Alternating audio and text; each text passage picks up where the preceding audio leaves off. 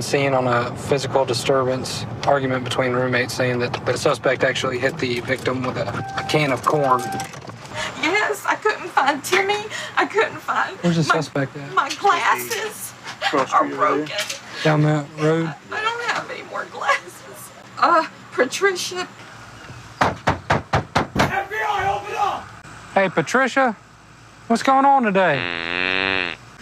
Come out here and talk to me. I sat on that floor for 4.5 hours, scrubbing on my hands and knees. Gets up, she washes the dishes in the morning and thinks that's perfect for us to support her. She called me a liar. Oh, no. And it was on a can of corn. Are you Timmy? There's a signal 0 somewhere in there. 10-4, she's outside. Stacy's a redneck. She's a what? She's a redneck. I don't want to go to jail. Okay, so where'd you put the can of corn? It's gone. It's out in the woods somewhere. You threw it out in the woods? Yep. Where'd you throw it out in the woods at? Out there somewhere, as far as I could. You don't got like a Troy Aikman arm, do you? I don't know. And there it is, right there. And she said, I'm fixing to say something insulting.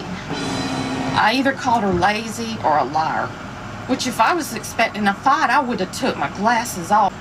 And then I looked on the floor, there was corn everywhere. I didn't even know I was bleeding. Yeah, Timmy said that you're a redneck. That's Yes, what he said. I Because am. I bought the can she hit me with.